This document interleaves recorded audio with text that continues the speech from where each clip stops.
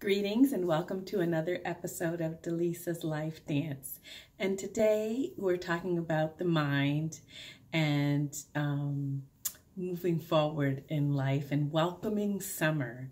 And as we welcome summer, I just wanted to say congratulations to all of the graduates, whether you're graduating preschool, elementary school, middle school, high school, junior college, university, masters, PhDs.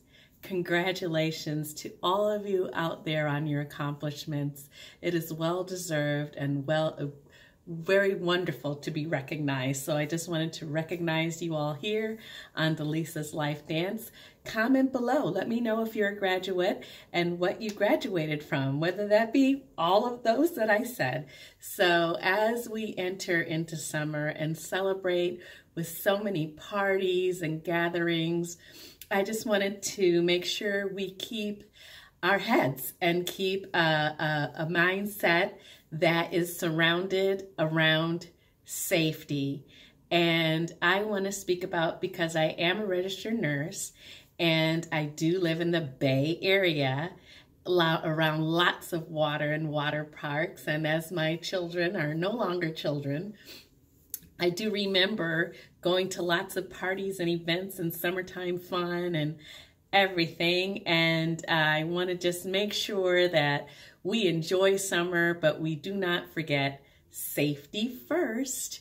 And what does that mean to us? That means that if you're around small children, or you have small children or younger children, even middle school, high school children, remember how to act and react at a party where there are swimming pools, if you go to water parks, if you're boating, sailing, camping around lakes, streams, anywhere, open water. I mean, if you're a little guy, you can't really even be, I'm talking 2-year-olds, you can't really even be around basically a cup of water. It's can be very dangerous for them, because if nobody is watching them, anything can happen. So we want to make sure to keep our families and our children safe.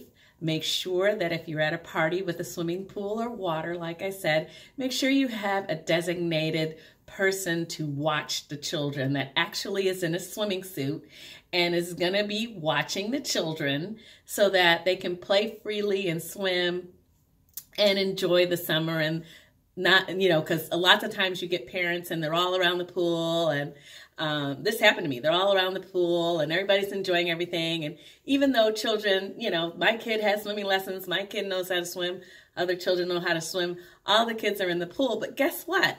Sometimes, even if you're small and you're in the pool, you know how to swim, or even as an adult, you can get a cramp. Oh my goodness, you catch a cramp in the water. If that's ever happened to you, look out. Somebody better be there to help you, okay? So I'm just encouraging that you have a designated water watcher. And also wear your life vests, of course, if you're around the bay or lakes or all of that, the ocean. And just use your head. Keep your mind. If it's something that, you don't feel comfortable with your kids going in that area, or you don't feel comfortable yourself in the water, just be mindful of that and listen to your inner voice at that time. And lots of times, you know what you should do. Turn around, go another place, find a different place. Lots of times they have lifeguards that are at these water parks, and that's really good. But, always be aware of a buddy system with your kids. If they're going on field trips to these water parks, they should have a buddy. I think one child has already gotten rescued from a water park field trip, and they were able to bring the child up out of the water, and do CPR and revive them. And that is another thing, is that we as adults, we should know CPR, even layman CPR. So if you have a local CPR Red Cross class, and you are someone that is involved with childcare, or with childcare you have to, but I even encourage young adults to get their CPR certification, because you never know, something may happen to a parent or a grandparent, and you may be the only one in the house. So safety first. So use your heads, people, and enjoy the summer. I also want to tell you, I told you about the Life Vest. I told you about, so also make sure you stay hydrated.